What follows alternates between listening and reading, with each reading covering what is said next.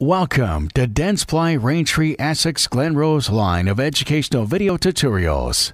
Dentsply Raintree Essix Glenrose is committed to providing you with the educational tools for your success.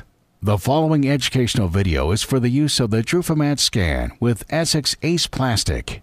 Essix Ace Plastic is a clear solution for retention and can also be used for tooth movement aligners and temporary anterior bridges. Retention after orthodontic treatment is vital to maintaining a patient's new smile. Clear retainer is made from Essix plastic or an aesthetically pleasing option for patients who want to avoid wearing a retainer with a visible wire.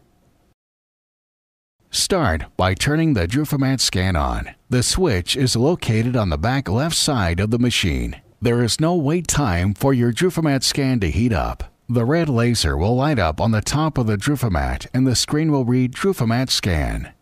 Open the box of Essix Ace Plastic and remove one sheet. Be sure to remove both sides of the protective film.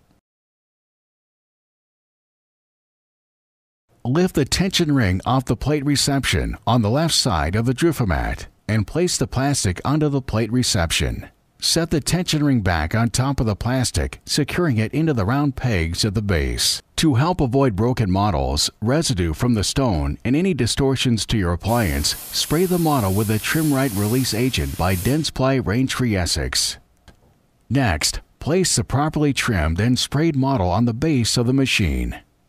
Using the lever on the left side, move the tension ring towards the base, lining up under the chamber.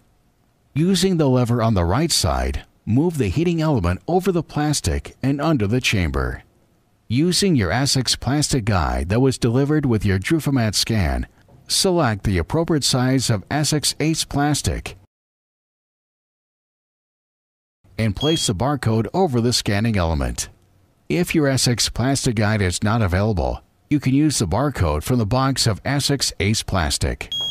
You will hear a short beep indicating the Drufomat scan is now preset with the heating and cooling times for Essix Ace Plastic and the thickness you have chosen. You are now ready to press the OK button on the front of the Drufomat. The heat indicator lights will shine red at the base of the Drufomat scan, indicating the heating process has started. Once the heat time has expired, you will hear a long beep. Pull the lever on the right side, moving the heating element away from the base of the Drufomat.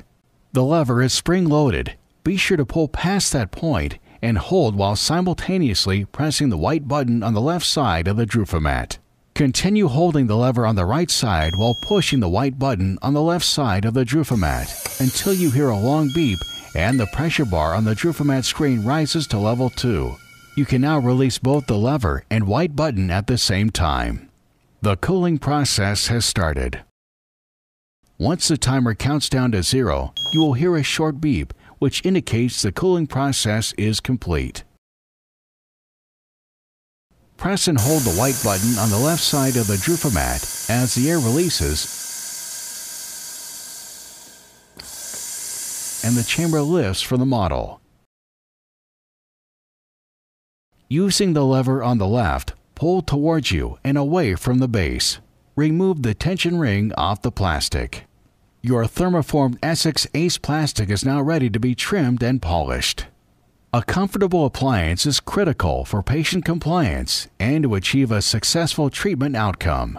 Using the right tools when trimming and polishing your appliance helps to assure the best possible fit. Starting with universal shears, trim the excess plastic around the model, cutting straight across the back edge and near the base around the model.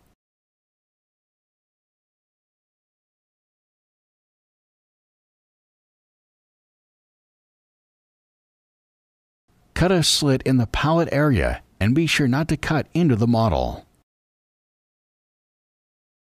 Using the Essix lab knife, cut the plastic away from the back distal molars of the model. Place the knife on the edge of the stone and plastic and push the knife in at an angle and then straight down. Starting from the back distal molar, place the flat rounded end of the cast removing instrument into the opening and push forward, staying on top of the occlusal surfaces. Repeat, going from side to side until the plastic separates from the model.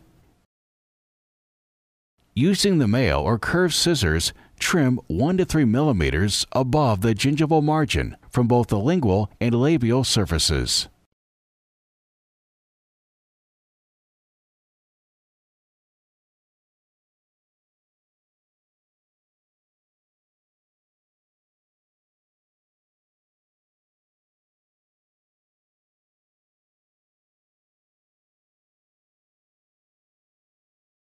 You are now ready to polish your Essix Ace appliance. Using the Scotch-Brite polishing brushes, start with a gold coarse or black medium grit brush and remove any rough edges. For the final polish, use the maroon fine brush for a smooth finish.